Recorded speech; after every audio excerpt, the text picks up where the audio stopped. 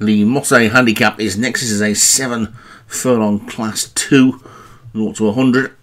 And for 3-year-olds upwards, we've got the White Devil at the top for Derek Hinton, who's also got Derek's White Orchid, Red Menace for Stu Gray, Natalie Conqueror, Graham Clutterbuck, Deeper Impact, Padraig Hogan, Daphne for Obi-Wan, Emmons Joy, Alex Cherry, Chicken and Ribs and Haddock and Chips for Matt Cooper, and Kalela for Alex Cherry. So Matt Cooper can't decide what he's having for his dinner, and they're all in and ready to go. And away they go. And it's going to be Stu Gray's Grey. Red Menace is going to come through to try and take the lead, but Obi-Wan has got Daphne on the inside. Well, I think it was a winner last week.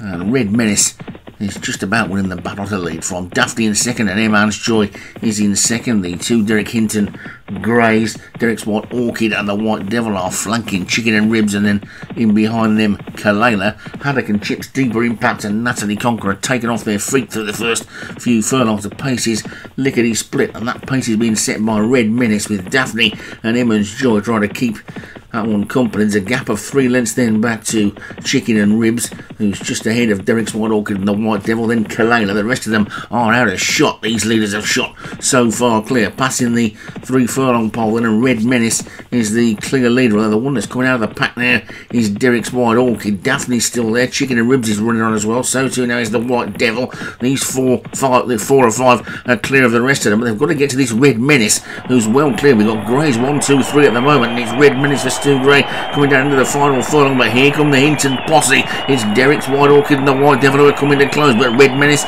still repelling raiders at the moment. But now it's going to be Derek's White Orchid and White Devil. It's going to be close, fast finishing. Daphne's run, and also Natalie Conqueror is absolutely flying, but Daphne's got up to speed.